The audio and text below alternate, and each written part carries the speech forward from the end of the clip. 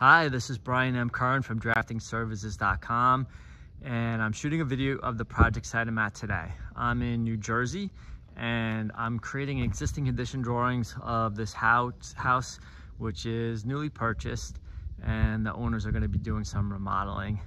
This is the neighborhood. Well, it's just some surrounding properties. It is in central Jersey, kind of mountainous area. It's really nice. I like it. So this house is kind of unique. It has this ornamental CMU, and it's shaped kind of in a horseshoe. And right there, where I had the phone pointed, that is a guest house, and with an attached office. I'll walk over here quick so you can kind of see how it's attached.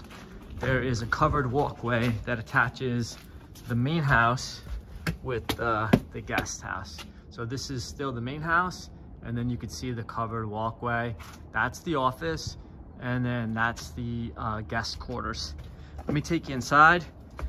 This house, I believe it was constructed in the early 90s, and obviously it has that modern theme. Lots of windows.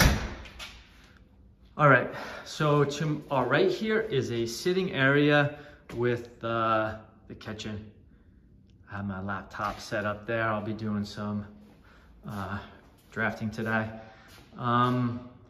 This is kind of a living room with, well, it is a living room with fireplace. This house is interesting because it covers about 3,600 square feet, but there are only 2 bedrooms, and one of the bedrooms is rather small. That small bedroom is actually right up over here, right there. Tiny little bedroom. And this is an entrance to what they're calling a master suite.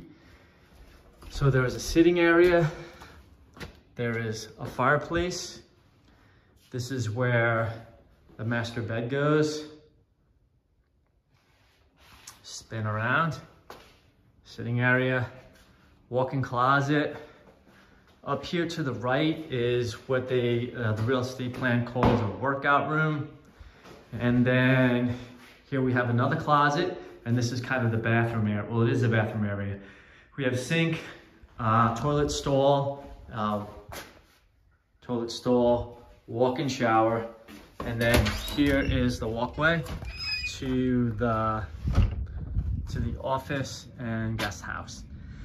So thank you for viewing my video. If you ever have need of existing condition drawings in the tri-state area and beyond, the furthest I have been is Rhode Island and Kennebunkport. Please feel free to give me a ring anytime. Thank you for viewing my video, and have a fantastic day.